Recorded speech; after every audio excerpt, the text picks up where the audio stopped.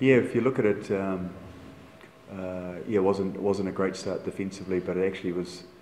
It was one channel that was costing us, so hence the reason I made the change. You know, and unfortunately, as a coach, you have to act. It's not a nice thing to do, but we had to act because that channel, they went down the flash side, and that was one player's responsibility. And then in the next situation, we didn't get it and adjust. So yeah, made the change, and as you could see, as the game wore on, we started hitting them behind the gain line.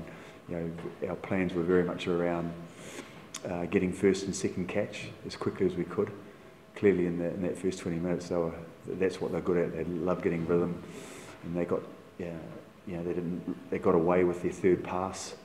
As the game wore on, we were forcing them back in. You know, first catcher, second catcher, and they started making mistakes and started feeding our attack. And you know, Jesse's have been outstanding in our system the whole year. And it's just great to see him get a reward for getting high, you know, just before half time, which I think was in many ways a huge catalyst to mental energy as well. He's a young player. He's in the squad, but he hasn't been with us a lot. And the standard in the club is a chop tackle. You know, the standard in the club is a shoulder on.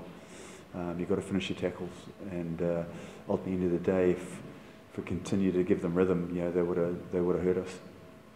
So it's not a nice thing to do, but unfortunately, I'm not in the job of compassion when it comes to the 80 minutes. I can deal with compassion, you know, with the athlete post game, but you know, to be totally fair, you need to understand that that's what we've got to do. That's what we're employed to do as coaches.